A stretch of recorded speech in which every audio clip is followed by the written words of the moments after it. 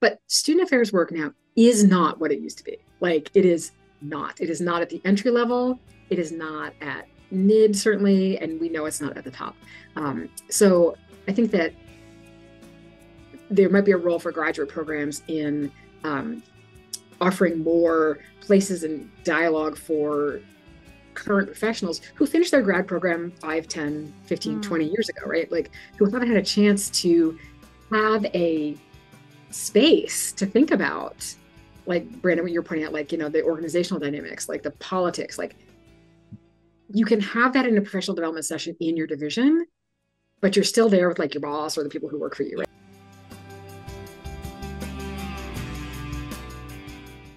Welcome to Student Affairs Now, the online learning community for student affairs educators. I'm your host, Heather Shea.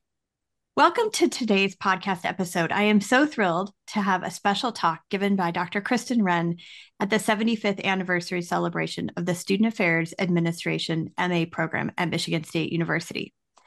As I sat in the audience that September afternoon, I knew we needed to preserve Kris's powerful message by turning this into an episode. Kris, I am so grateful for you to be here today and share your talk with us. And also joining the episode is SAA program alum Brandon Arnold. Brandon, thanks for joining us. Thanks for having me.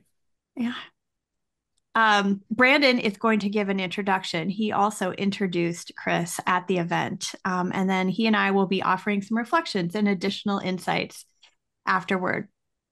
Student Affairs Now is the premier podcast and online learning community for thousands of us who work in, alongside, or adjacent to the field of higher education and student affairs. We hope you find these conversations make a contribution to the field and are restorative to the profession. We release new episodes every week on Wednesdays, and you can find us at studentaffairsnow.com, on YouTube, or anywhere you listen to podcasts. This episode is sponsored by the Student Affairs Administration, also known as SAA, Master's Degree Program at Michigan State University. SAA at MSU provides future student affairs professionals with the knowledge and skills to work with students and cultivate educational environments promoting diversity and multiculturalism. As I mentioned, I am your host for today's episode, Heather Shea. My pronouns are she, her, and hers, and I am broadcasting from the ancestral, traditional, and contemporary lands of the Anishinaabe, Three Fires Confederacy of Ojibwe, Odawa, and Potawatomi peoples, otherwise known as East Lansing, Michigan, home of Michigan State University, where all three of us actually work. So let's get to the episode. Brandon, I'm going to turn it over to you to introduce Kris as you did at the Reigns Colloquium. Thank you so much, Heather. It was my honor and privilege to introduce Dr. Renn at the 75th anniversary, and it's my privilege to do so again today. I first met Dr. Renn when she was my advisor in the Student Affairs Administration program. Dr. Kristen Renn is Professor of Higher Adult and Lifelong Education and Mildred B. Erickson Distinguished Chair Emerita at Michigan State University. She has served in leadership roles, including Associate Dean and Senior Advisor in Undergraduate Education, and has a background in student affairs and higher education policy.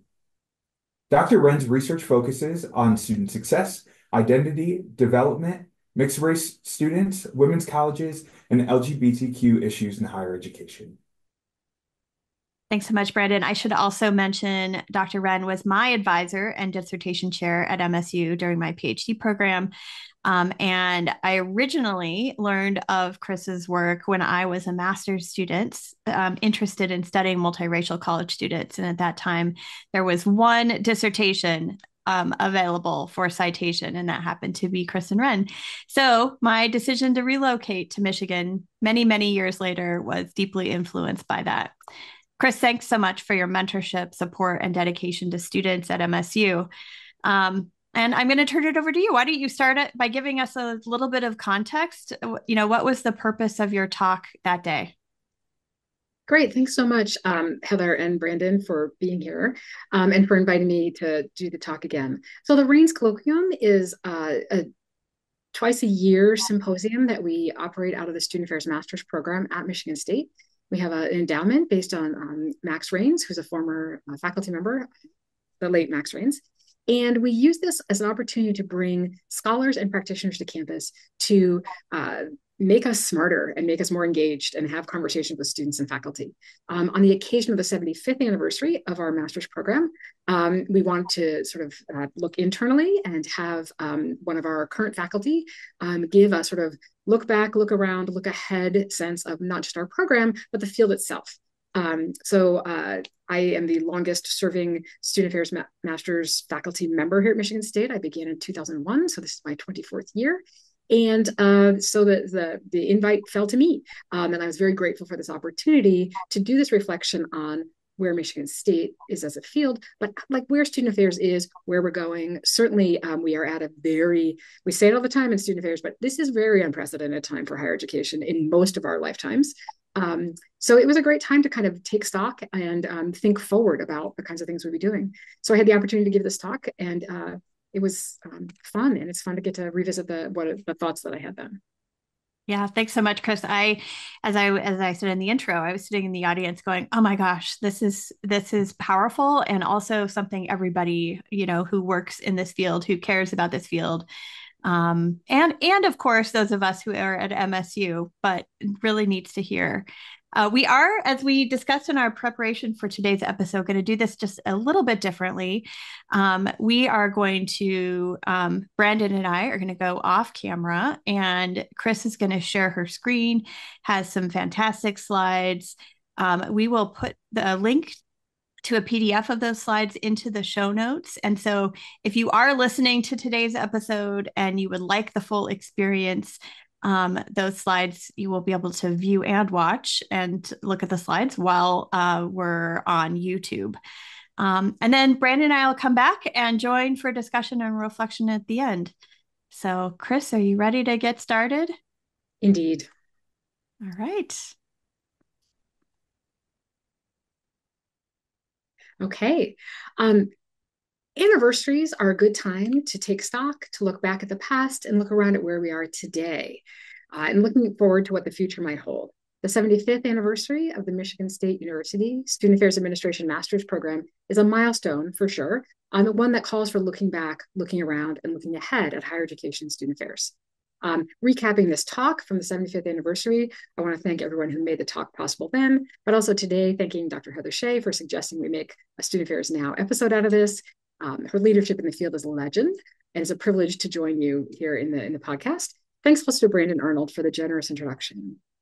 As I looked over the list of attendees at that anniversary celebration, I was reminded how special the Michigan State University Student Affairs program is. I saw in that audience generations of Hale and student affairs faculty to whom I'm grateful for ongoing support. Generations of student affairs professionals and leaders have come through the Michigan State Master's Program, and generations of campus partners and friends have supported our work. Reuniting with former master's students who are now faculty in other student affairs graduate programs was just one way to visualize the impact of our program on the field. Seeing so many students and colleagues leading student affairs and serving students at Michigan State was another. So in this talk, I'll look back, I'll look around, and I'll look ahead to see if our past and present can inform what we might expect and aspire to for the futures of student affairs. And I say futures with an S because I will propose a set of conditions that, depending on how they evolve, point us to different possible futures for our field. Which one we end up with is in part a factor of what we do today. So let's begin with the past and work our way forward. I assume that many people hearing this talk have had an opportunity to study the history of higher education in the United States and the emergence of the professional field of student affairs. It's an oversimplification, please bear with me, but a useful shorthand to recall that student affairs grew from the vocational counseling movement and from the separation of faculty work into research and teaching, away from the moral, spiritual, and social guidance that professors performed in the early days of higher education.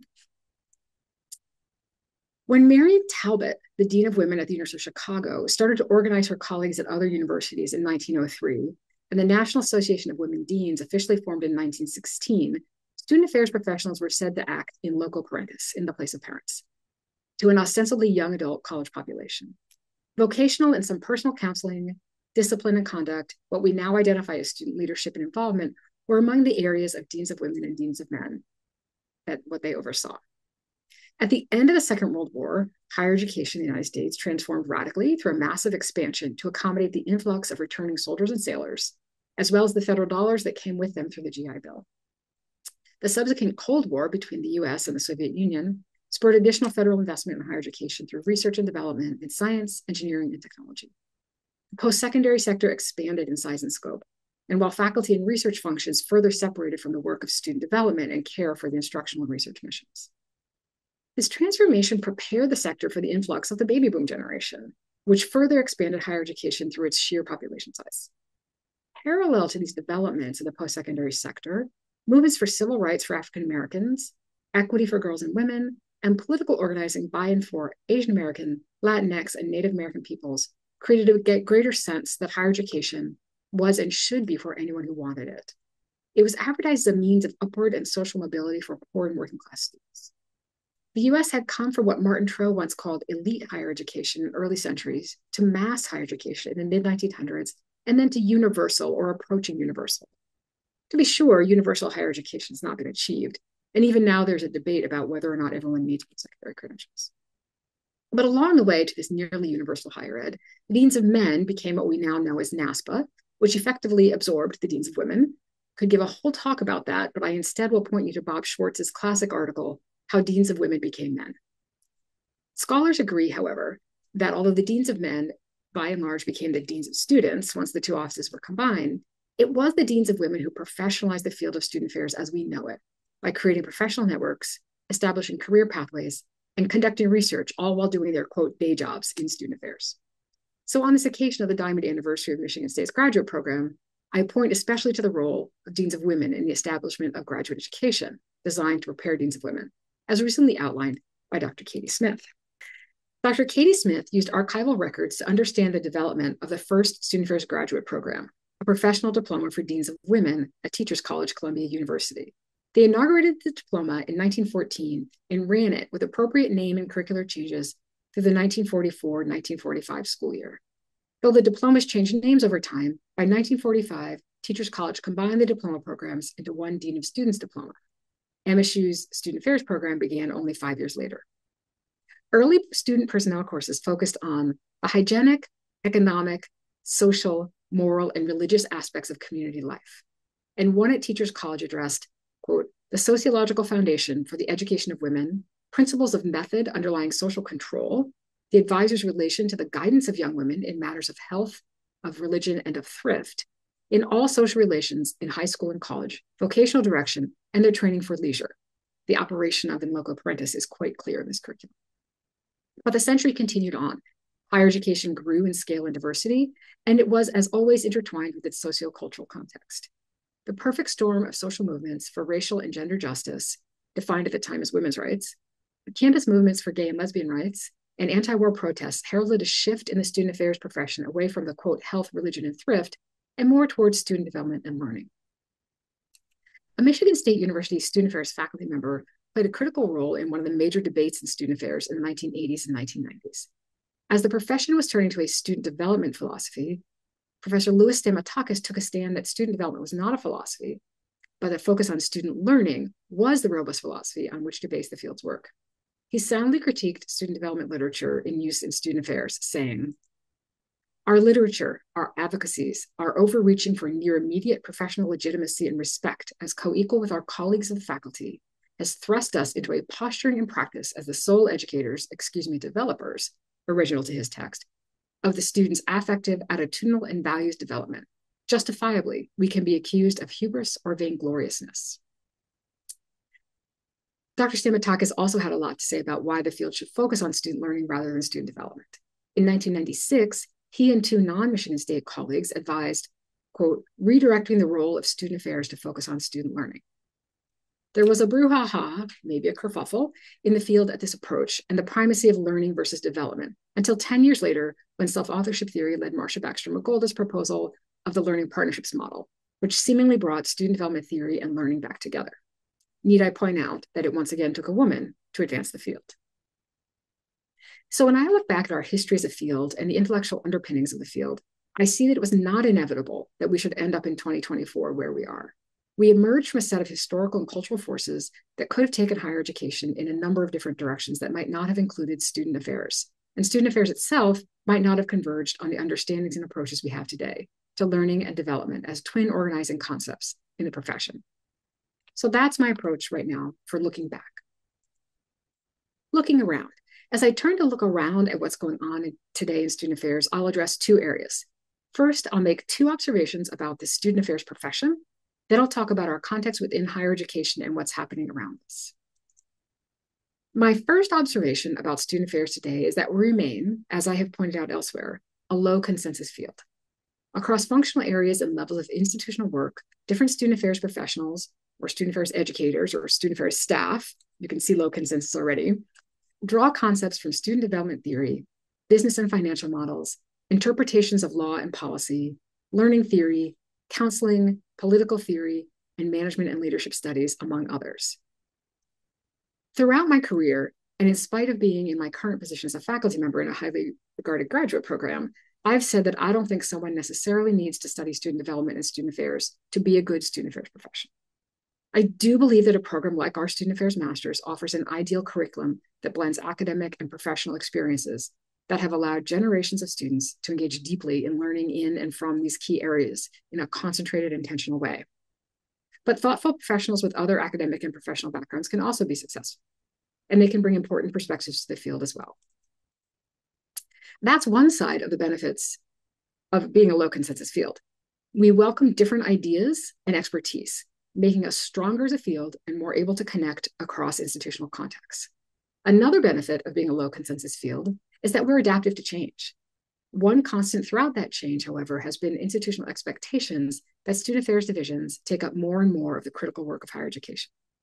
With very deep respect for my colleagues operating in institution-wide DEI positions, student affairs divisions champion diversity, equity, inclusion, and belonging long before the profession of senior diversity or chief diversity officer was even a thing. Student affairs has grown to incorporate programs and services for student veterans, students with disabilities, first-gen students, sexual assault survivors, undocumented students, and other populations that were always with us, but whom we did not see and did not always serve well. To be sure, the offices that serve these populations are not always included organizationally in the Division of Student Affairs, but sometimes they are, and typically they align with the values and philosophies of our profession. Our low consensus field welcomes colleagues serving these more recently recognized groups of students. But there are challenges that come with being low consensus as well. Especially at an institution as large as Michigan State, we risk falling into factions with our respective specialized theories, approaches, and vocabularies. An example from this institution would be that you could overhear the phrase, "Did you hear that the AVPs of SLE met with DOSA and POE to talk about NSO?" It's not just about communication. It's about territorialism, competition for resources, and positive attention. It's also about hurt feelings from past experiences, like reorganizations that favored some units over others, and legitimate differences of professional opinion about priorities and the best way to address problems of practice. Low consensus in our approaches can also lead to tensions in how we interact. To be clear, a strength of low consensus is our ability to bring specialized expertise to the task. But we need to think carefully about how to include expertise that lies outside our own area, and to look both out across and also up and down organizational hierarchies to identify sources of expertise that we have historically kept outside the rooms where decisions happen and action plans emerge. Another liability of being a low consensus field is that it can make us slow to respond to queries, challenges, and threats. We have a culture of inclusion, even if we don't always act in optimal ways, and the culture entails consultation and taking time to hear multiple voices. Low consensus means that we may also, from our areas of expertise, have legitimately different answers to the same question. So a senior institutional leader or a journalist asks us one question and gets a dozen replies. If and when someone, often a division head in student affairs, appears to act or speak without taking my own views seriously, then I may feel disenfranchised in the division, unheard, possibly demoralized, all of which can contribute to burnout. Within my corner of student affairs, there may be very high consensus about how we do things, how to enact a shared set of values. But when I'm in a division or field that is low consensus overall, those differences can feel like divisiveness. So that's my first observation about student affairs today, not just at MSU, but across the field. We thrive on low consensus, but are also limited by it when it's time to act in unison. And we sometimes create conflict when it's time for decisions or action, and I don't see myself reflected in whatever direction my division or field is taking. My second observation is that student affairs as a low consensus field sit in the context of siloed organizations, which are themselves frequently low consensus and well. For generations, and certainly we see this in Professor Stamatakis' quote about quote, overreaching for professional legitimacy and respect as co-equal with our colleagues and faculty, for generations, it was common to describe the higher education landscape as, quote, student affairs versus faculty. This division was based largely on the primacy of research and lecture-based teaching models, both I observed to be masculinized functions, over the developmental and caretaking functions of student affairs, feminized functions. It played out in times of extreme budget cuts when staff took bigger hits than faculty, and it plays out today when faculty complain of, quote, administrative bloat and the proliferation of student affairs roles to extend to, for example, students with disabilities, identity-based student programs, and sexual assault prevention and intervention. And to be clear, I am not saying that these essential roles are administrative bloat. I'm saying that faculty notice the addition of non-instructional and non-research personnel, and they often don't understand why higher education institutions choose to add them. So the competition for resources, for positions, plays out in faculty versus administrative terms.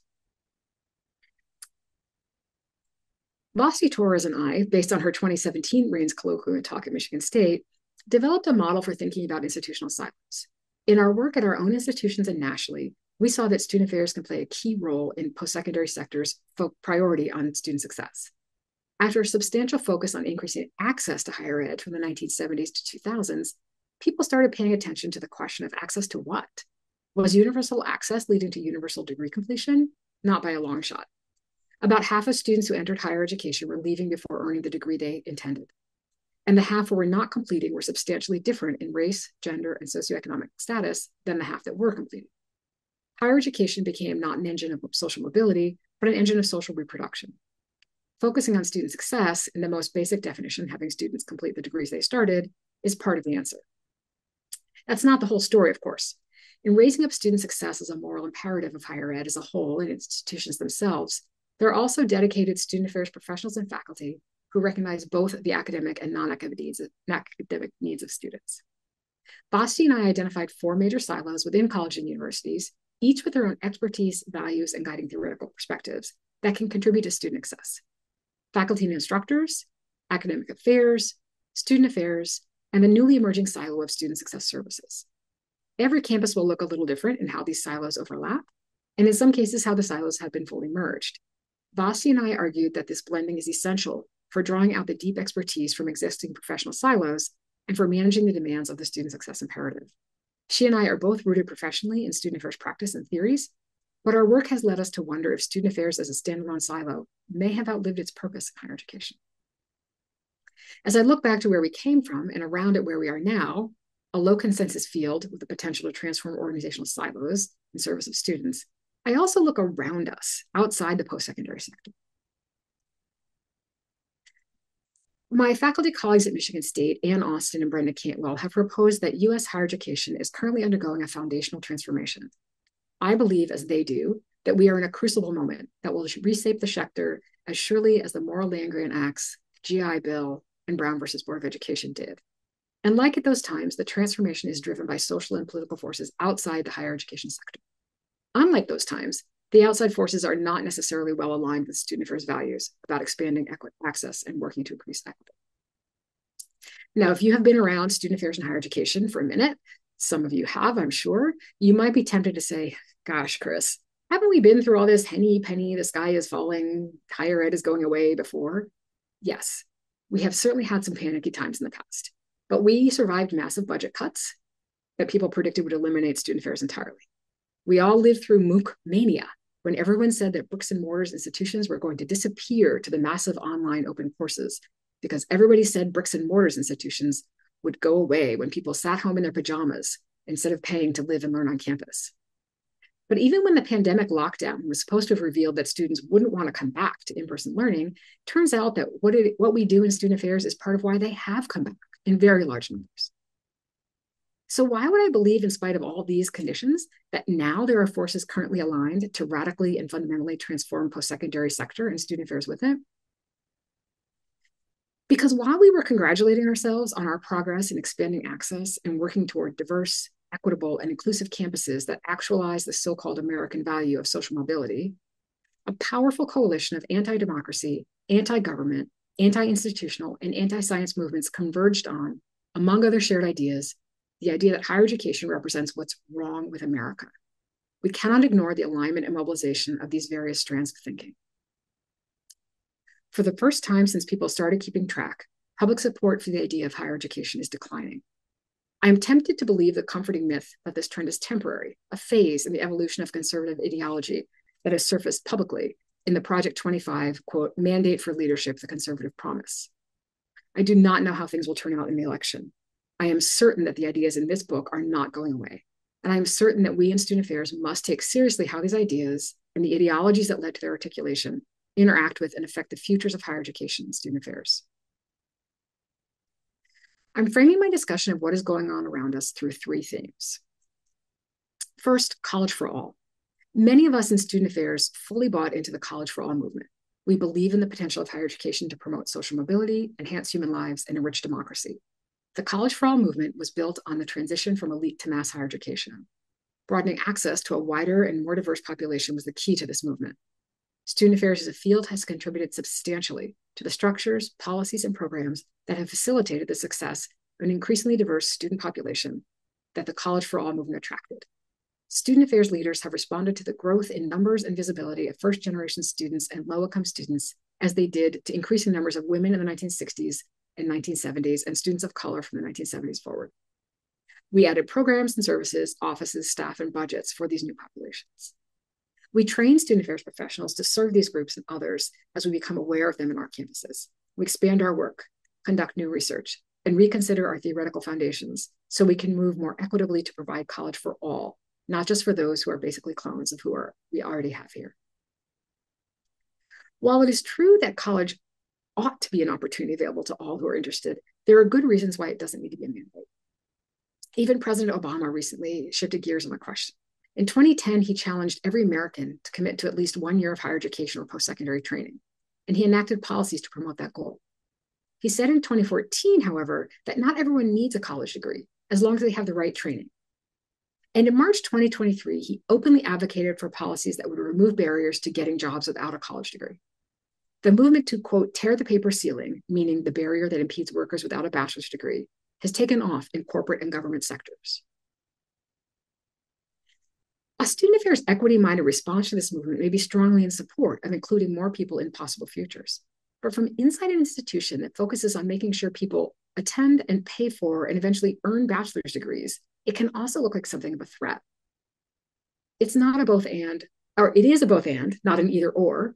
But where is student affairs in helping craft opportunities for holistic post-secondary education and training? Do we know enough? Are we creative enough? Are we willing to challenge ourselves enough to jump into that discussion and offer expertise on student development and adult learning? Or will we let education technology vendors, corporations, and consulting firms do this work without including our values? So shifts in the College for All approach is one of the forces I see when I look around us.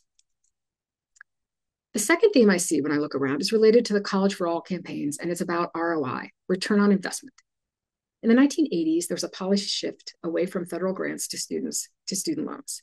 This Reagan-era shift shifted from federal grants to federally guaranteed student loans, and it provided policy alignment with the emphasis on earning college degrees.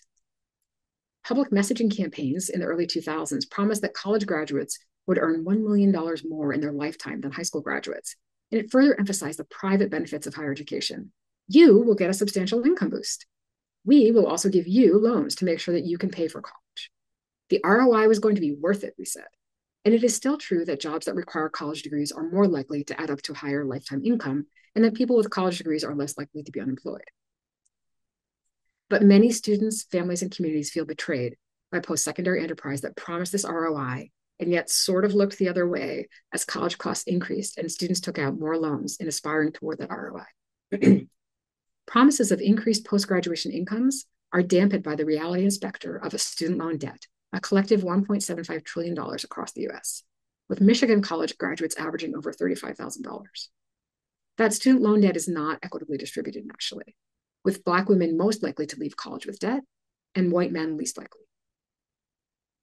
It's not only the people with debt who might feel betrayed by higher ed, but the 60% of the US who never earned a college degree, they wonder why they are now being asked to pay for loan forgiveness for something they never chose for themselves and do not believe they've benefited from. Perhaps while we in student affairs and higher education were studying the impact of college on students and telling ourselves about the benefits of college and how the sector is good for the whole country, we didn't do as good a job communicating those benefits to others. So if the College for All campaigns benefited from the availability of student loans, the issue of student debt has boomeranged back on us as an argument not only for individuals to pass up higher education, but for the government to disinvest from loan programs. The third thing I want to talk about as I look around outside higher education is likely near top of mind for many people already, the war on DEI. Now, I'm old enough to remember before a time when before DEI was a thing. It was an abbreviation for the words diversity, equity, and inclusion, and it captured deeply held values. Thought professionals added justice to the list, sometimes making it Jedi. And here at Michigan State, our forward-thinking colleagues in student life have added belonging.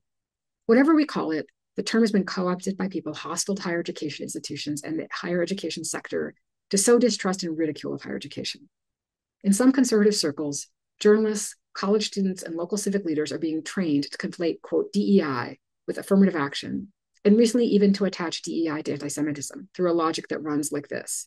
Affirmative action brought more students of color to elite higher education institutions, denying Jewish students, who are underrepresented among students of color, their places at Harvard. I'm not even kidding about this. I was on a panel for the Harvard Kennedy School. Someone made this comment linking DEI to anti-Semitism through affirmative action. And I was caught very much off guard because it just didn't occur to me to attempt that kind of logic. I thought for years that the work I was seeing in student affairs around religious inclusion was DEI work. But the backlash to the progress we've made towards equity in higher education has captured the attention of people willing to build that kind of an argument and use it to whack us on the head publicly and hold us up for ridicule. To some extent, we in student affairs didn't foresee the strength and scope of the anti-DEI coalition, and we weren't well prepared for the scale and scope of the attack. Perhaps we were being naive, or maybe just wishful thinkers. I would also point out that we were busy serving over 1 million college students in the United States through a global pandemic. We were using digital versions of shoestrings and bubblegum to MacGyver the college experience for students in lockdown. And while we were tending to the social, developmental, and psychological well-being of all these students to whom we have opened access, other people were spending their time in the last 5 years developing blueprints to dismantle what they see as a sinister plot to brainwash youth, shut down dissent, and otherwise extend a left-wing agenda. The Chronicle of Higher Education started tracking anti-DEI legislation in January 2023. To be clear, this is a coordinated effort. There is an actual playbook for introducing legislation with recommended draft bills, and there are also playbooks for local school boards, town councils, and college student activists. The infrastructure of professional associations, department staffing, and higher education industry media is inadequate to help us muster a defense against this organized assault. And not all institutional leaders are willing to do so in any case. So the anti-DEI movement has gained momentum through a series of state-level laws and policies and got a massive injection of credibility from the Supreme Court decision ending affirmative action in college admissions. Now, even in states where explicit DEI work is legal, institutions cower and equivocate, hoping that by changing the names of offices or downplaying identity-based programs, they will escape the attention of the anti-DEI forces. Spoiler alert, that does not work. As Black lesbian warrior poet Audre Lorde told us, your silence will not protect you. Higher education and student affairs. Our silence has not protected us. I tried to resist the cliche of the war on framing for this part of my talk, but the forces aligned against the core commitments of the student affairs field, those forces that are aligned against our vision of DEI, are engaged in a strategic, hostile operation approximating political, social, and digital warfare. Their goal is the complete annihilation of what they claim as DEI orthodoxy and the institutions they see as its protector. So as I look around at the antecedents of the College for All movement and the call to tear the paper ceiling, at the ROI questions that relate not only to individuals' decisions to go to college and deal with student debt, but also the public investment in higher education, and at the strategic dismantling of the DEI academic complex, I can see forces mounting that will transform higher education as radically as Drs. Austin and Campbell have pointed out, as previous crucible moments have. Higher education has become both an object to be transformed and a justification that the folks behind Project 2025 use for the dissolution of the, quote, administrative state, which they see as rife with financial waste and dangerous ideas, saddling individuals in the nation with debt, all in the service of a, quote, unquote, woke ideology. In light of all that has gone before and all that is going on around us now, what's next? What do our past and the present context suggest for our future? Actually, I titled this talk The Futures of Student Affairs with an S, not just to hedge my predictions. But if we take seriously our historical commitments to students, higher education, and society, and if we take seriously the context in which we find ourselves, we can imagine some futures for ourselves, our students, and our institutions. Today, I'll offer 3 potential futures, one related to each of my themes from looking around at present, and invite you into this dream world to conjure additional ones. Taking up the college for all, or maybe not college for all movement, a future to consider is one where the post-secondary sector differentiates even more than it is now. The wealthiest and most prestigious institutions will be able to resist a great deal of what's going on around them and power through more or less unchanged. Student affairs of these institutions will hum along more or less the status quo, largely sheltered from what's going on outside. But for most of us, there's a much more interesting, exciting, and challenging future in this one. If we take seriously the idea that college for all and a college degree for all white-collar jobs are harmful and unsubstantial myths, then we have the opportunity to get creative with how student affairs can be in the vanguard with alternative credentials, micro-credentials, and non-degree programs. Are we putting ourselves at the table when our institutions start planning these offerings? Can we get past our own ideas that student affairs programs and services are only for the people who commit to beginning a degree program at our colleges and universities? Are we able to step into this conversation and say, look, we've got expertise to offer in the design and implementation of adult education credentials and skills training. We know about how to create transition programs for learners. We can help instructors and trainers think about the needs of adult learners. Do we really believe that what we do and know can only be offered to degree-seeking students? And think about what we know about hospitality, leadership, marketing, project management, and customer service. Why not participate in institutional efforts to help people gain workforce skills in these areas? I bet everybody listening to this talk knows how to write a learning outcome and design a workshop or a program to help people achieve it. As noted by Lou Stamatakis, we've tried calling ourselves student affairs educators for several decades. How about if we move some of that education expertise to where it's needed and where our institutions might need us? Imagine a division of student affairs that had a continuing and adult education certification program, not to train more student affairs professionals, but to use our expertise to help people tear the paper ceiling through workforce training. Considering the ROI question and how it affects the future of student affairs, here I think we have some things to consider. For decades, we have had to explain the ROI of a student affairs division to our colleagues at the university. Why is it worth investing financially in the personnel and operating costs of student affairs functional areas? And here we have an edge on most academics. When a campus or system starts cutting math and gender studies or sociology, faculty are often at a loss to explain the value added of their department. They, or we, if I may own my own faculty role here, have rarely had to defend why it's important to keep an academic discipline or area in the overall institutional curriculum. Sure, departments sometimes have to argue for faculty lines and justify why small enrollment programs would be worth keeping. But it's been so uncommon that a major discipline like math or sociology has had to justify its value proposition that faculty in those areas are not well prepared to explain what value they represent. Student affairs departments and divisions, on the other hand, have routinely had to do so. Some divisions are entirely self-sustaining through revenue generation in residence halls and dining facilities. The institutional investment may be minimal, and the ROI questions may be more internal to the division. Can the Student Leadership Programs Office explain the ROI for its costs? Michigan State's Executive Vice President Benny Gore may know better than I, but whether or not a division is financially independent, justifying the ROI of student affairs operations becomes an essential skill of department and division leaders. Getting past bland and generic cases for educating the whole student, a philosophy with which I agree, of course, student affairs professionals getting past this bland explanation will continue to have to sharpen our argumentation, use data, and demonstrate the value we add to a college education. We have a role to play, of course, in helping our institutions make the higher education ROI case to the public as well. As I noted earlier, higher ed survived MOOC mania and the pandemic campus closures. It turns out that contemporary society does indeed love online learning for targeted skills and knowledge. I've done some MOOCs myself, and who doesn't love a well-curated YouTube library for learning skills? But by the millions, traditional age and older learners still value post-secondary institutions for what we can offer.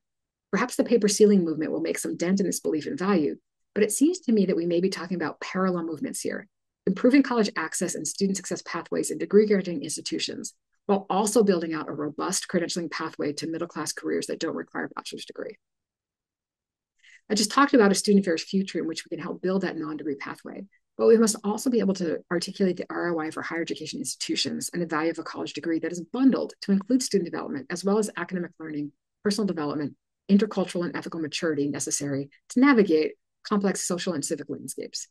We need to help our institutional leaders explain this ROI to an increasingly skeptical and vocal public, politicians and policymakers. We need to help our graduates understand and explain to others what they're getting in addition to earnings potential from those student loans and the debt they carry with them. We need to truly make good on our promise of access, equity, social mobility, and public good.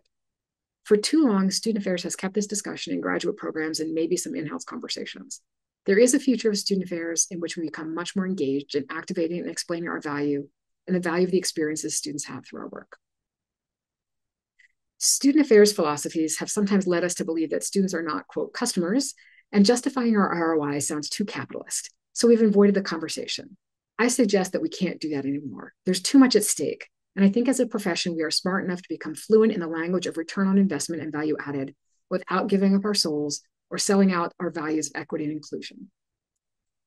As I noted to a few student affairs master's students recently, now that students at my university register by placing their courses in their online shopping cart, as they do here, I've got to get over my distaste for the language of customer service and get serious about using what I know and believe to argue for the return on investment of the out-of-class learning environments we create and the value of student success services to ensure that every student we admit has an equitable opportunity to learn, thrive, graduate, and succeed in life.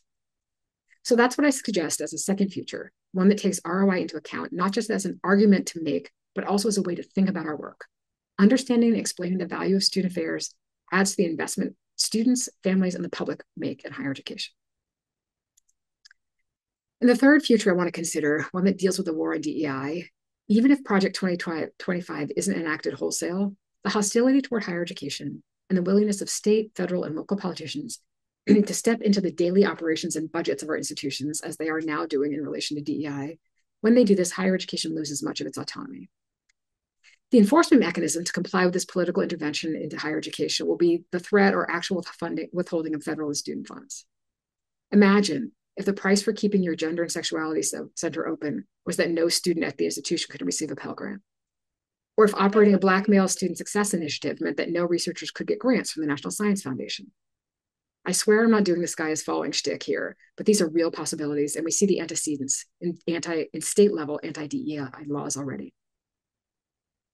In this future, student affairs loses a lot. We lose our explicit focus on identity-based student programs and services.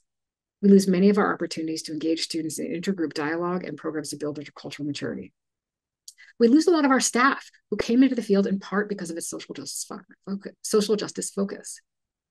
But we could also hold on to some of our core purposes back from our origins, maybe not the part about women's hygiene, but we could still hold on to those and do a lot of what we do in meaningful ways. We would have to get more creative and not just sneaky in getting around anti-DEI laws, but more creative professionally in how we ensure that the values of our field come through all of the work of the institution. We would have to figure out how to enact and communicate our values instead of pointing across campus at our frankly impressive and at Michigan State, gorgeous and huge and new multicultural center. We point across and we use that as a symbol to say, see, you belong, we support you. Please know I'm not dismissing the value of standalone multicultural centers. But the risk of having such a visible center for inclusion means that other people can more easily not pay attention to inclusion in their corner of campus. If Project 2025 were implemented this winter, would we have confidence that our campuses would carry forward the DEIB values that we are able to see in our organizational structures today? Without our Assistant Vice President for DEIB, Dr. Janine Royal, and her team in student life, without our CDO, Dr. Jabbar Bennett, could our campus sustain momentum and support of all of our students? What can we do today, this month, next year, to continue to transform our institutions so that we don't have to rely on DEI mandates, so that it is impossible to, quote, get rid of DEI by forcing the closing of some offices or buildings and doing away with diversity statements for job applicants? To be sure, this anti-DEI future, implemented by means of financial threat, is not a future I want to happen. But it's not just the future, it is reality for many colleagues around the country. The dismantling of the DEI academic complex is underway. Even if it never reaches a national level extreme, it is not turning back.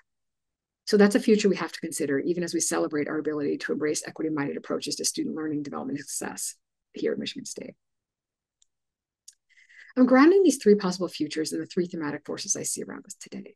They are not mutually exclusive futures, and in fact, they're likely to run parallel and intertwining into all of our futures in student affairs. The two futures I do not see for student affairs are at the polls. I don't see a future in which we carry on the status quo of today, and I don't see a future in which student affairs disappears voluntarily or involuntarily. As for the status quo, we know it cannot hold. Higher education is not going to hold the status quo. It cannot. Perhaps it really should not. As uncomfortable as it is to contemplate, some of the arguments made in Project 2025 documents, and more generally in the public critique of higher education, some of these arguments can inform a self-examination of our sector, our institutions, and the student affairs field. No matter what happens in the presidential election, those arguments are not going away. We can use the antipathy toward higher education as a motivation to transform for the better in equity-minded ways aligned with our values. But no, we're not keeping the status quo. And no, we're not disappearing or being disappeared as a field. Institutions may dissolve divisions of student affairs or transform them into divisions of student success. There may be new forms of student affairs that come in through mergers with other departments, particularly in the student success space. There could be new modes created through outsourcing and public-private partnerships in student affairs areas. But in the 100+ years of existence and the 75 years of Michigan State training student affairs professionals, we have enacted philosophies and values that now infuse the post-secondary ecosystem as a whole. To be sure, we can look around every day and see examples of inequitable policies, unfair practices, and abuse of power in our divisions and our institutions. But the overall access and student success missions of our sector require people trained as we are trained. The expectations students and families and society have of higher education require people who do what we do, maybe with different titles someday, maybe in some different organizational format, but people who know how to think about students, student development, adult learning, student success, and organizational culture, institutional leadership, and change management. Whether student affairs professionals learn these skills and knowledge in graduate programs or through other experiences, our field needs these values and we inculcate these competencies. Our institutions suffer without them. So what is the work we do now to move forward to whatever futures? I'd say 4 things. We need to engage our values and history, interrogate them, discard what is no longer useful. We need to create new and different theories, but also remember the wisdom of the deans of women to articulate the needs for this profession. We need to live into our low consensus strengths. We are a creative, resilient, inclusive, expansive field. We don't have to agree all the time.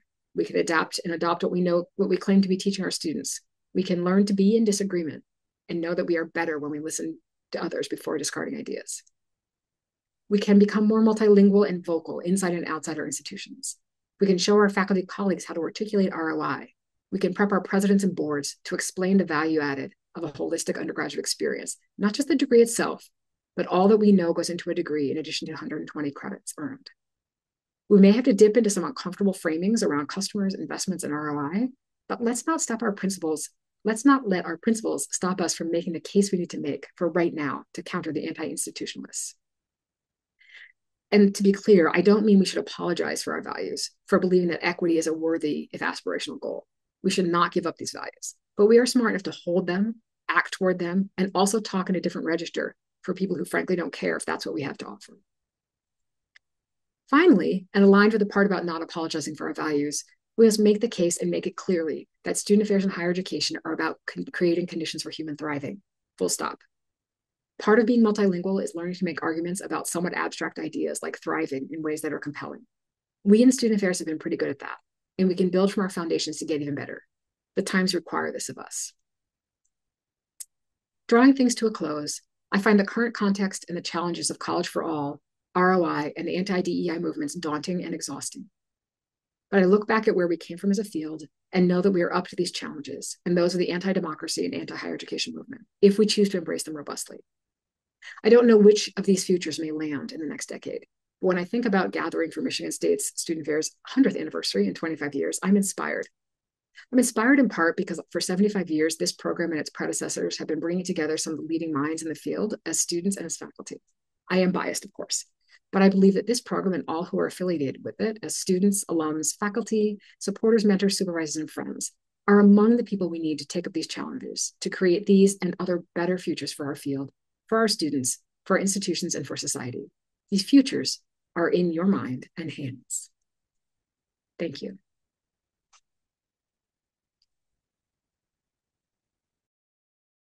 Yay! It was just as great the second time. Thanks so much, Kris. Brandon. It was fascinating re-listening to it because I picked up on some different things. And so I'm really excited now to open it up to a bit of conversation, reflection, hearing a little bit about what Brandon thought also. So Brandon, maybe we'll start with you. Yeah, absolutely. So, Kris, you talked about being inspired, right? And I think now that it's been over a little bit over a month since the first time that Heather and I experienced this. We continue to be inspired at looking at these futures. But there's so much that's happened, even in that short amount of time, both here at MSU and sort of globally, right? We think about MSU's shifting organizational structure and announcements, including, reorganization of student affairs work. Globally, we hear about AI and its role, student activism, all of those things. I'm curious, in this amount of time, what sort of light bulb moments or pieces of this talk have hit different in that about month time? Such a great question, Brandon. And it has been it's been running through my mind. You give a talk and then you think, what if, but what if? And the world, there's so much going on. It's coming at us pretty fast right now, right? One of the things I might add is thinking about the critical skill for our future of student affairs professionals to be responsive without necessarily being reactive. How do we develop the judgment and wisdom to keep our eyes on both the everyday things coming at us, but also the really big stuff, and what's underlying some of that big stuff. Our institutions are now making proclamations about things like, quote, institutional neutrality. We have major newspapers refusing to endorse presidential candidates for reasons that seem clearly linked to capitalist interests rather than journalism. So we see this movement, and I wonder about the role, particularly of student affairs leaders who have access to the president and the cabinet, to take up serious conversations about this institutional neutrality idea. So that's one kind of thing, the ability to think quickly, but also discern where to put energy. Historically, at least in my lifetime as an activist, part of the strategy of is to just rile up the activists and the left and get people paying attention to all the little stuff, so they miss the big picture. So while we've been doing a lot of DEI and all kinds of important things, and I do believe we did spend a lot of really good and important time investing in student life and student affairs during the pandemic, but truly there were other people over there planning giant takeovers of the federal government while we were kind of chasing after the whack-a-mole that was being set up. So I think that wisdom part, and then using that wisdom in places like the cabinet, might be two things that have occurred to me in the last 6 or 8 weeks. It's really interesting. Yeah, it is. Yeah, I've been thinking a lot, and we should also provide our the little timestamp, right, that the NPR Politics podcast always does, is that things may have changed since since we recorded this. We are recording this episode on Monday, October 28th. We are about a week and a day away from the U.S. presidential election, and so I was thinking about your talk and how, in particular, Project 2025 and what might happen, and people are listening to this in the after times. Who knows? What has evolved. NASPA president, or former NASPA president, Kevin Kruger did an episode on the podcast where he talked about blue state student affairs and red state student affairs, and how not only does that mean students make choices about what institutions they attend based on state politics, but also, you mentioned in your talk, what about staff in student affairs who may choose not to go work in states where either their identities, their work, their preparation isn't taken into consideration. So I don't know what my question is in all of that, but I think the context is valuable. And if you had to think a little bit about 2 weeks down the road, a month down the road, 3 years down the road, where do you think we should be in terms of creating spaces and places for folks who may not be finding themselves comfortable within their current environments? Underlying sort of the whole depending on how things go, I'll move to Canada, or depending on how things go, I'll move to a different state. Underlying all that is like a whole lot of privilege, right? Like there are tens of thousands of student affairs professionals who do not have a choice to pick up and move from wherever they are, right? For whatever reasons. And there are others who deeply love their home communities, who came to, for example, a master's program up north, but their heart and soul and commitments to the world and to their family are in perhaps one of the states that bans DEI work. But they're planning to go back, make their difference where they can make it, right? So I think that one of the risks that that we face in our field is how do I say it? To use Kevin Kruger's language, if blue state student affairs people start frankly looking down their noses at red state student affairs people, like, well, why would you work there? And why don't you just leave? And we hear these things in the field sometimes, right? Like, anybody who really cared about that would get out of that place. Clearly you don't care enough. We do run a risk within the field of that kind of, again, I have seen similar kinds of things in my lifetime in student affairs. So that would be one thing I would worry about in our field, that we continue to meet each other with compassion and thinking more fully. Maybe the parallel has been our colleagues who do student affairs work at Christian colleges. There is a separate society for Christian student development, right? Like, I think that for a long time, people in secular institutions have not taken seriously those professionals and the work they do. For example, I think we could go down a similar pathway, and that would be a bad pathway to go to. Not good for the field and not good for humans in it, and not at all aligned with our actual values. Student affairs doesn't always live out its values, right? Our stated values. So that is one of the things I think about. I think getting clear about what our core values are might be helpful if things take a turn I hope they do not take. But also, we say 2 weeks, 2 months, 3 years. The Project 2025 people are not going away. Yeah. They're like, absolutely not. They are working hard at state and local levels, and they will keep working at a national level. If they don't get the election they want this time, or when listeners hear this, if they haven't gotten the election they wanted, it doesn't matter. They're not going away. And we need to really take that seriously. And like I said, like, as abhorrent as a lot of it is, a lot of their languaging is, we have to take seriously we have to take seriously those are the arguments they're making. Yeah. And not change ourselves to avoid or adapt to meet their expectations, but I think through what the core of that is, and how do we answer that with our values. Yeah. So Kris, when we think about professional preparation programs, which I know is only part of this, right? How do you see the curriculum structure, et cetera, sort of changing or evolving to help students like navigate through continued attacks, on our field, on our work, or working in places that may not align with their values? How do you think that's going to change the educational experience? Many student affairs graduate programs already have students working in experiences, practicum, assistantships, internships. I think that continuing to have people in real world settings, I think, is a way to sometimes you learn the best stuff, like when you're just out there, you're like, wow, that did not work the way I thought it should.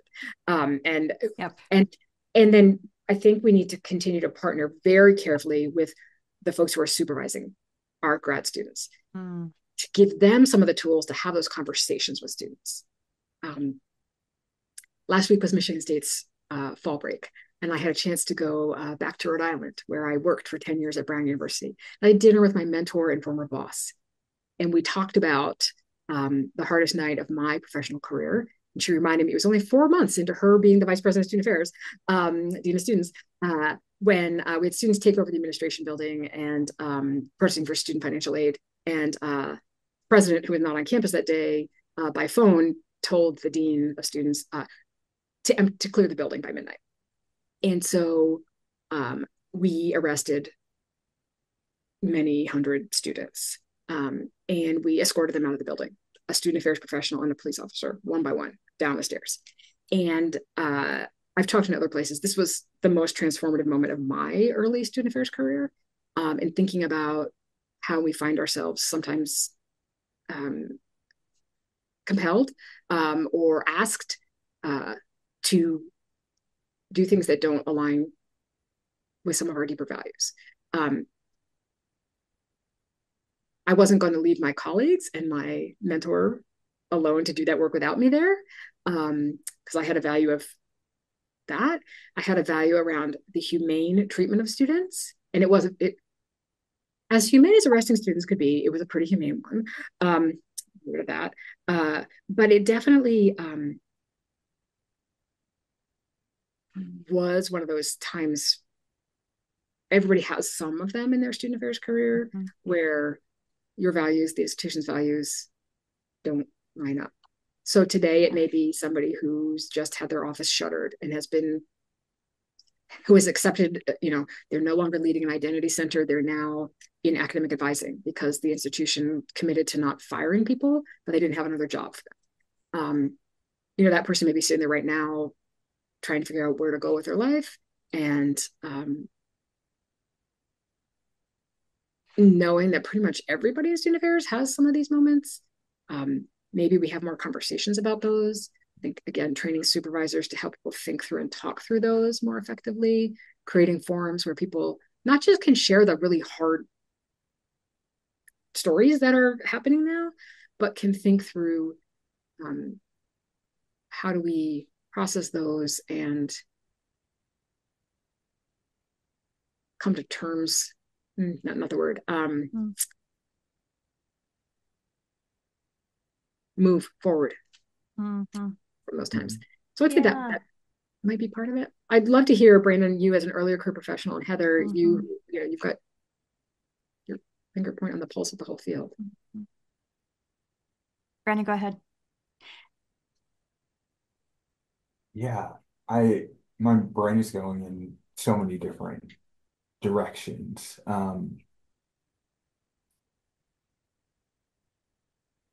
I think before I started in the student affairs program, all right, and granted, this was pre-pandemic, right? So much of our focus, I think, was on individual students, right? Maybe both as somebody who was coming out of undergrad into the field, and I think the field as a whole, right? We were thinking about the students who were sitting in front of us, their journeys, whatnot. With the pandemic, I think with some of the what's happened at Michigan State with our own tragedies and the violence that occurred on our campus, and the election, I think over the past few years, or granted, I only graduated in 2021, but I do see that there's sort of this increasing transition to looking bigger, right? Looking at some of the forces at play and the political nuances and so many of the things that we talk about in class, right? And we don't always think, when I go and am a hall director and I sit down with the student, right? This isn't the thing I'm going to be thinking about, but I do think that it is showing up more and more and more and is requiring us to, have those conversations with mentors and people who are experienced, right? And is, I think, thrusting us into a little bit more of political navigation than we might be necessarily expecting with some early career roles, right? Or sort of expressing the need to keep these resources or sustain these programs. I think that some of those navigational aspects are at least from my perspective and supervising, newer professionals as well previously, like they're occurring in the life cycle a little bit earlier, which is making folks sort of clarify their values in this world and in this field. Again, I think a little bit earlier in the life cycle too. So,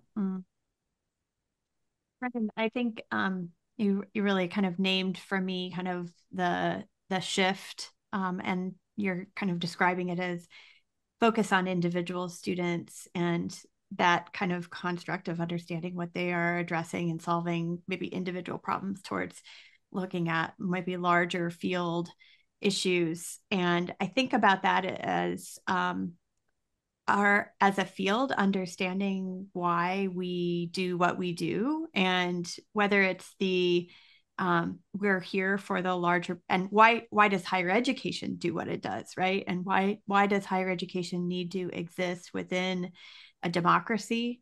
And what do universities owe democracy? There's a fabulous book about this that I was just given by my vice provost. But I think about the shift for folks across the field, and for me, a piece of I was just traveling in another part of the state or another part of the country, where the premise is that we believe in and value diversity, equity, inclusion. I was in California. And so they're able to build upon that premise with whole other layers of supports and engagement with faculty, staff, students. It was a fascinating question to ask them, okay, what if that premise isn't even there? And then how do you do this work? Kris, you also mentioned something that I think is really significant about the role of professional preparation in giving students practical experience, and the way that supervisors can have engaging conversations with their staff that do move at that more institutional, higher level, so that when folks get to those places that they've had some time thinking about, well, this is a little bit more complicated than just we're going to make sure that students clear the admin building, right? I mean, what are the limits to free speech? What are the limits to, and I think the complexity, and us as student affairs folks on our campuses being able to have those conversations with not only students but with each other, is going to be, I think, really, really critical going forward. Dr. Brandon Smith, who graduated his PhD last year, his dissertation, he interviewed mid-career student affairs professionals and about buoyancy and thriving and sort of how you do those things. Mm-hmm. And one of the things that became really clear is he's interviewing people who were later in mid-career. Some of them, there was some conversation like, it's always been easy to say like, oh, student affairs isn't the same as it used to be. And for some time, maybe that was just sort of what we felt like as we got older, perhaps potentially as in the field. But student affairs work now is not what it used to be. Like it is not. It is not at the entry level. It is not at mid, certainly, and we know it's not at the top. So I think that there might be a role for graduate programs in offering more places and dialogue for current professionals who finished their grad program 5, 10, 15, 20 years ago, right? Like who haven't had a chance to have a space to think about, like Brandon, what you're pointing out, like, the organizational dynamics, like the politics, like you can have that in a professional development session in your division, but you're still there with like your boss or the people who work for you, right? Like to have that conversation in a place where maybe doesn't have to be a faculty member, but somebody who's a little outside the division can bring in maybe a little bit of illuminating insight from like, hey, just so you know, like, remember those 4 frames of organizational theory? Like, remember that thing? Like, where are we seeing that happening now? So it's possible that there are some roles there to connect over. I think for me in our grad program, we think about our connection going through the master students back up out to the institution a lot of the time. I mean, obviously I am friends with and know and communicate with the folks themselves, but I don't often think of my role as creating context for those colleagues to do more learning. Often it is through the students. Yeah. Yeah, that's a really interesting point. As you were talking, Kris, I was thinking a little bit about my own master's experience and, my engagement with the Student Affairs Administration program here at MSU, not as a student in the program, but as somebody who supervised practicum students, who had an opportunity to teach for a little bit of time. In fact, Brandon was one of the students who I got the opportunity to work with more closely. So Brandon, I'd love to switch to you for just a moment and hear a little bit about, um, how has your career, maybe you could tell the audience a little bit about where you're currently at, and then how has your career been shaped by this experience at MSU and engaging in these kinds of conversations and opportunities? Yeah, absolutely. So I currently serve as the Assistant Director for Retention in the Office of Student Support and Accountability at Michigan State. So our office oversees student conduct and conflict resolution, as well as our care and intervention team. So my specific areas are around diversity, equity, inclusion, and belonging, assessment, and our medical leave and return process for students. And specifically, as we're sort of thinking about the impacts that mental health has had on all of us, continues to have, or that shows up daily in my work with, the intersecting identity pieces and all of those things. So it causes me a lot of times to reflect on exactly what you asked, Heather, my own sort of personal journey. So I graduated in 2021. Actually finished part of the graduate program remote because of COVID, started working in orientation, and then decided I wanted to come back to Michigan State. Worked in housing for a little while before coming into this role, which is a little bit more strategic in terms of its approach. Still has great student interactions, but it sort of looks different. And I think about what the SAA program has given me the skills to do, and I think that is to build genuine relationships with people and to have some of those tough conversations that Kris is talking about, right? I think to go and talk to folks in the field and share my perspective and get theirs has been, in many of the ups and downs during my short career so far, a great opportunity to build joy, to feel validation, to critically problem solve and work together and not feel alone in these types of things. So as Kris talks about, like the cycle in which, we are educating new folks and bringing people back together to tackle this as a team, knowing that this is different. I think that going through the SAA program has allowed me to, understand how to focus on the student and to keep an eye for all of these national and global influences that are consistently changing and shifting how we do work and demand that we evolve with the work and for our students.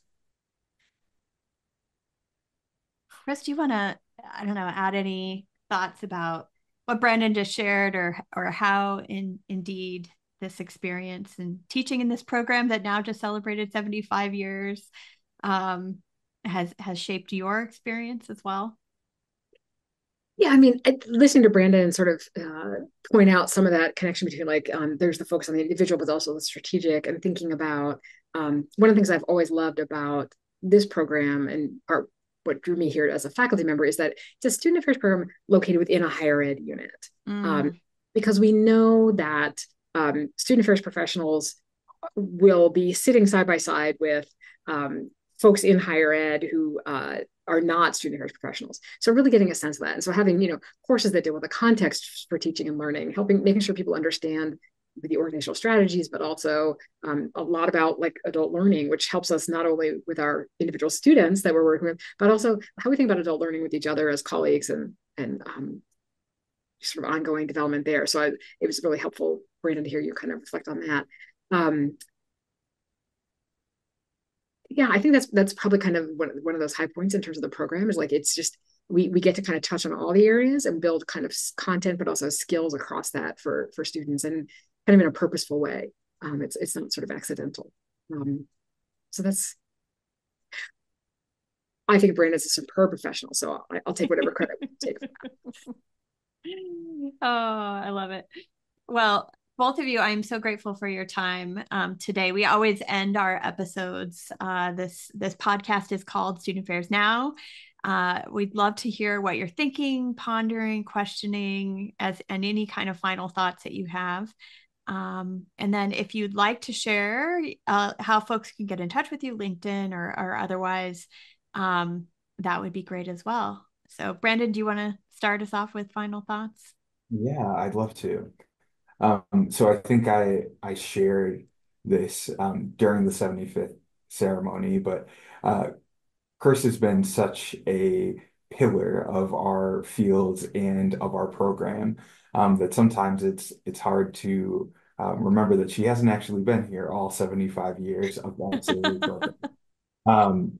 And it continues to be such a privilege to get to connect with her and to hear about all the things that are going on. And the piece that stuck with me after the first time I heard the Reins talk and today is the idea of futures with an S, right? Mm. I feel like it continues to give me hope that there will be multiple routes and multiple ways for us to continue to explore our values to meet the needs that our students have now and that the needs that we don't even know that they'll have in the future, and continue to sort of anticipate the good that higher education and student affairs can do, both inside and outside of student affairs units. So I am just continuing to think about ways in which we work together, break down those barriers, find ways to support each other, restore joy in the work that we do as we approach all of these futures. And I'm so thankful, Kris, for your insights and Heather for bringing me on today to get to talk about these important, really important topics in our field. Thanks so much, Brandon. Before I get to you, Kris, I just have a quick aside that augments what Brandon just said. I came to MSU to work at Michigan State and also to do my master's, or sorry, to do my PhD in the HALE program. And I remember sitting in, which is a higher ed context program, sitting in a class that's called Students in Higher Education, I think is what the title of the class is. And Kris is teaching that class. And one of my colleagues turns to me and is like, I hate it when the professor assigns their own book. And I was like, this is Kristen Renn. Like, what do you mean? There are no other books on students in the United States. The Wren and Reason is the book you want to read. And it was just funny how people had, just kind of thought about that in terms of the class, but then I think they pretty quickly discovered that this was a unique experience. So, Kris, we're super grateful for you and your time here at MSU. What are your final thoughts and anything else you'd like to share? I just shared a lot, right? So I wanted to build on something Brandon is saying and actually connect back, Heather, to your ACPA presidential address, which was focused on one of the themes of critical hope. Mm-hmm. And I feel like we are heading for some rough sledding, troubled waters, not an easy next decade or more in higher ed and in student affairs specifically. And thinking about finding joy, critical hope, kind of rooted in our values, that gives us something to hold on to, look forward to. I think that's going to be essential. Yeah. Yeah, I couldn't agree more. Carrie Grain's book, if you haven't read it, or Jeffrey Duncan Andrade's article, maybe we'll link both of those in the show notes today too. Is really been the inspiration, for me, because it is hard. It is hard work, and we have to do it anyway. I think our students need us, and then the field really needs that. Thank you both again. This has just been terrific. I'm so grateful for this unique opportunity. Brandon, thanks for being here also to share space and connect. Thanks also again to our sponsor of today's episode. The Student Affairs Administration SAA Master's Program at Michigan State University is a cohort-based on-campus 2-year program with world-class faculty, one of whom we just heard from. Graduate students gain a broad perspective of higher education systems from social, historical, and global perspectives. Looking outward to MSU, the field of student affairs, and the higher education ecosystem, the SAA community aspires to create and undertake educational experiences that equip SAA graduate students to take up the challenges, injustices, and opportunities of higher education. You can find more information about the SAA MA program at Michigan State University by visiting the link tree at linktr.ee/SAA_MSU. And we'll make sure to link that also in the show notes if you didn't get a chance to listen to me spelling that all out. Again, huge shout out to our producer, Natalie Ambrosi, who does all the behind the scenes work to make us look and sound good. And we really appreciate and love the support for these important conversations from our community. So help us reach even more folks by subscribing to our podcast, by subscribing to the YouTube, as well as to our weekly newsletter, which announces each new episode on Wednesdays. And more, if you're so inclined, you can also leave us a 5-star review. I'm Heather Shea. Thanks again, Kris and Brandon, and to everybody who's watching and listening. Take care of yourselves, be kind, and spread joy.